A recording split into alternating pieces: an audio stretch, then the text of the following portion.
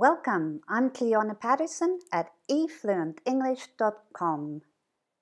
In this video, we're going to learn a new word. Adversary. Adversary.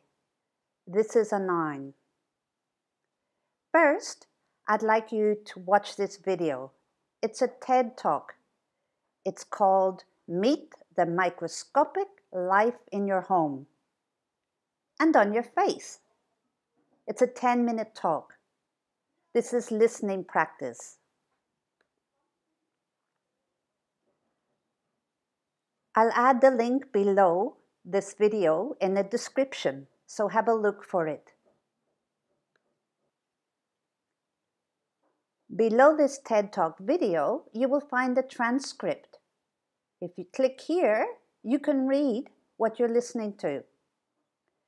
Let's look at this paragraph. Behold the microscopic jungle in and around you.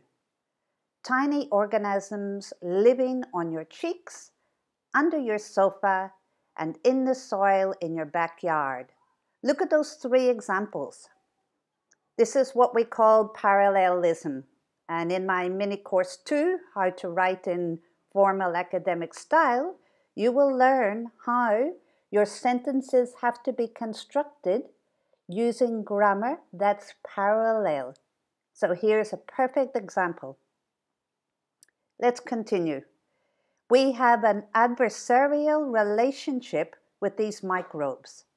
We sanitize, exterminate, and disinfect them, but according to microbiologist Anne Madden, they're sources of new technologies and medicines waiting to be discovered. In this sentence, at the beginning, you can see the word adversarial. This is the adjective because it's describing the relationship. Adversary is a noun.